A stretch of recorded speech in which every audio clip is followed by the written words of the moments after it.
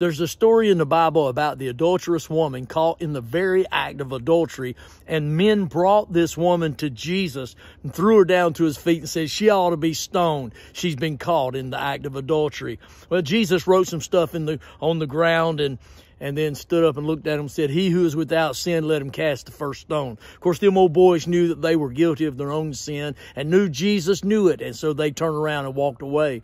Well, then Jesus turns to the woman and he says, "Who condemns you?" She says, "Nobody." And he says, "Neither do I condemn you." Think about this a minute. Jesus didn't come into the world to condemn the world, but that the world through him might be saved. Saved from what?